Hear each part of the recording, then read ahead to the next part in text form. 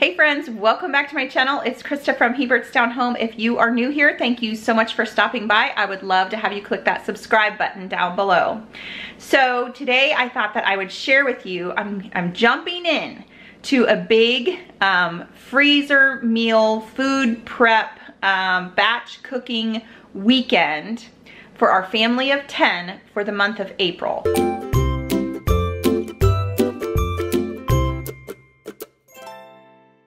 Things have been super crazy around here, and it's getting into that season where we just want to live outside and not in the kitchen. You can hear the vacuum in the background. I got kids vacuuming, but hey, I gotta smile at that sound. I'm not the one running the vacuum, right?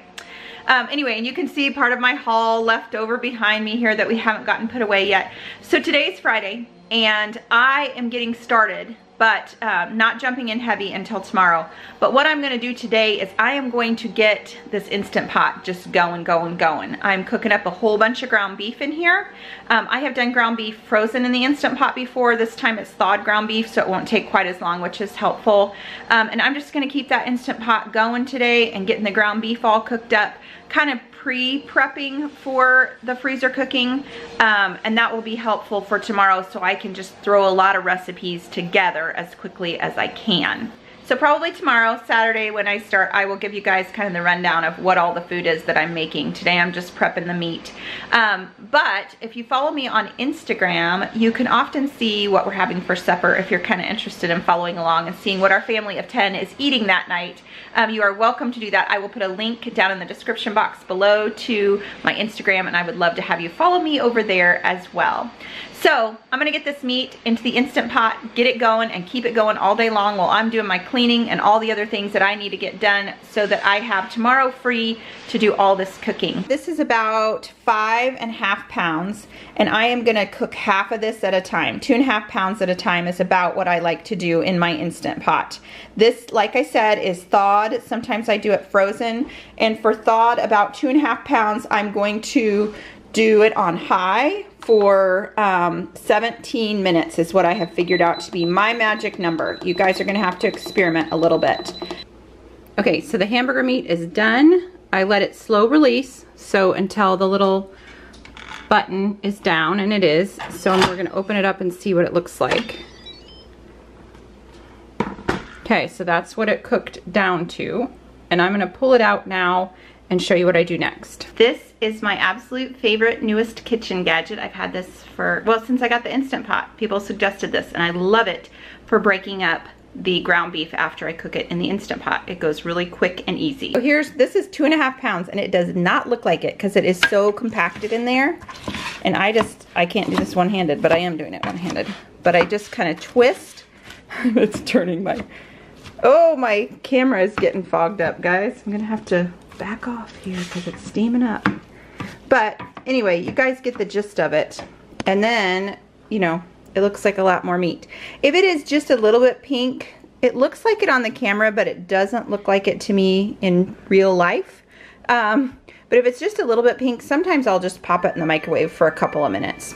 All right, there goes my next alarm. So I will see you guys tomorrow. Good morning, friends. It is Saturday morning. Gosh, it's already after 10. I got the kids breakfast and got a few things started in the kitchen, but I have not gotten started as early as I had hoped. Yesterday, I did get to cook up 15 pounds of ground beef in the Instant Pot. So that was a great start, and that's gonna help me out a lot this morning with all of my recipes. I just thought that I would go through kind of the rundown, the list with you of what all I'm trying to make and prep and do, so that you kind of have an idea. I'm gonna give you updates throughout my day, but I am not necessarily gonna have you follow along on the whole thing because that's just gonna be, first of all, hard for me to do. It's gonna slow me way down. So although I love spending time with y'all, I'm sorry, but I'll give you updates throughout the day how things are going, where we're at. So my first thing that I did this morning was I got some spaghetti sauce going in the crock pot. So I bought one of these cans of spaghetti sauce at Sam's Club. Just added some spices to it, onion powder, garlic powder, Italian seasonings, minced onion, that sort of thing. And I got that going in the crock pot. So that's happening already this morning, and that's gonna be for lazy lasagna I'm gonna make, as well as for spaghetti. And you know, I was thinking that I would just do the spaghetti sauce, and then I thought, no, I really want the noodles and everything in there, and I'll just pull it out as a freezer meal and heat it back up. It's mozzarella cheese on the top. That'll be really good and easy. So I'm doing 2 batches of lasagna, or sorry, 2 batches of lazy lasagna, 2 batches of spaghetti. So what I do then is I split it up. Sorry, I just am noticing like cabinet doors open behind me. The kitchen's just gonna be a bomb. That's all there is to it today. I'm gonna do my best to kind of take breaks and clean up and try again, but that's just how it's gonna go down. So I'm gonna do it over here because the lighting is better and you can't see all my mess behind me. Anyway, okay, so 2 batches of spaghetti, 2 batches of lazy lasagna. I'll do 1 in the first couple weeks, 1 in the second couple weeks, that sort of thing. I'm gonna do a batch of sloppy joes for the kids, 2 batches of taco meat. Hamburgers, I'm gonna do twice. We already did once last night, so we're gonna do the second batch of hamburgers. So I'll just make up some hamburger patties, have those ready to go. I'm gonna do 1 batch of meatballs and 2 meatloafs, so we can have those. Taco salad we'll have twice. That's usually our Sunday noon meal, along with, we'll alternate that between that and sub sandwiches. And then we're gonna do Tuscan cream chicken once, the dreamy chicken lazone once, and 4 times we're gonna do pizza. So Friday night is normally the night that we order pizza, because we can do that fairly cheaply for our large family for around between $25 and $30. We can get a really good deal. We can get it down to 22 or so. That's kind of our go-to, but as I told you guys before, we're trying to stay out of the restaurants this month, kind of do a little challenge, save a little bit of money that way. So we're gonna be making our own pizzas. So we'll do pizza 4 times because we'll do that on Friday nights. I'm gonna do a bacon wrapped chicken that the kids really love. I'm gonna go ahead and prep that. I'm gonna go ahead and get that chicken, the raw chicken, wrapped with the bacon, the spices on it, and throw it in the freezer. And that way I can just grab those frozen and go ahead and just cook that up without having to have the mess. I'm gonna do grilled chicken, and I'm gonna go ahead and get that marinated and thrown in the freezer. So I just have to pull it out. It's already marinated, ready to throw on the grill. Chicken drummies, I'm not gonna do anything with those ahead of time because I just decided not to, I guess. Chicken chimneys, I'm gonna do 2 batches of that. I'm just gonna make the insides of the chimneys, so I'll just have the chicken meat all cooked up and ready with all of the cream cheesy filling gooey goodness in there, and then I'll put it in the tortillas. I'll thaw that out and then I'll put it into the tortillas. We're gonna do chicken bacon ranch casserole, so that'll be all ready. Salmon patties and tuna patties are not something I'm prepping ahead, but it's something that I have on the list. And then we're gonna do some barbecue pork sandwiches, so I could go ahead and throw some barbecue pork, or some pork, not barbecue, pork in the crock pot and get that cooked up ahead of time. And then the other half of that pork loin, that huge pork loin that I got from Sam's Club, I'm going to make into pork loin chops.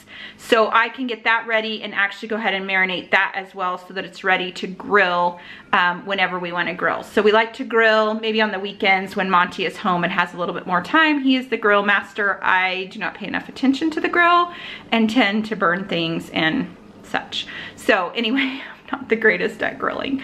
So that is sort of the rundown of all the meals that I am prepping and making. Sorry, I'm like turning my camera sideways.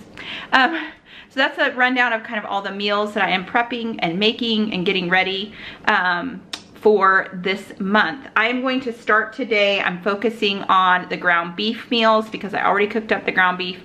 My chicken has a little bit later expiration date that I get from Sam's, so it can sit in the fridge a couple days longer and be okay. And so I will deal with that hopefully tomorrow and Monday or something to that effect. I don't want to fill up my day too hard tomorrow because we have church and all the things. So I'm going to really focus on the ground beef stuff today. If I can get a little bit of help in here this evening, maybe Monty will be able to help me after the kids go to bed. We could maybe bang out some of the chicken, literally like bang it. So the chicken that I get from Sam's Club is really thick chicken breasts, and so I like to pound it down and make it thinner, especially if we're gonna grill it, because we can't, the chicken breasts that are so thick just never get done in the middle when we grill. And so I always pound all of that down. I'm gonna cut up some of that chicken ahead of time. Like for the Tuscan cream chicken, it calls for chicken tenders, and I go ahead and buy the chicken breasts because they're cheaper. Pound them down, cut them up into the chicken tender sizes, and then just use it that way. So that's some of the things that I need to do with the chicken. So I'm gonna go ahead and assemble the ground beef stuff, and I will check back in with you guys in just a little while. It is 5:15. We finished up at about 3 o'clock. I finished up the main part of the freezer cooking. My kids actually pitched in, my oldest two. They cut up chicken, they did all kinds of things. We threw together different recipes, they got marinades going on. They were super, super, super helpful. So I got a lot done, and I even got some cleanup done. The kitchen doesn't look terrible. There's a whole pile of clean dishes to put away. There's not too many dirty dishes left, and Monty actually just got back from Walmart doing another Walmart pickup because I didn't have these chickens that I needed. So I'm throwing them right now into the Instant Pot and getting them going. I have 2 recipes to make tomorrow. I have the chicken bacon ranch casseroles to make. I'm making 2 of those, so that's easy. Just throw it all together. And then I'm also doing spaghetti, and I already made my sauce today. I just have to add my meat in, cook up my noodles, throw it all together, put some cheese on the top, and throw it in the freezer. So we fared really, really well today. I was thankful for all of the help. Basically, let's see, we went from, started at 10, ended about 3, 10, 11, 12, 1, 2, 3, 5 hours of hefty freezer cooking with 3 of us in the kitchen.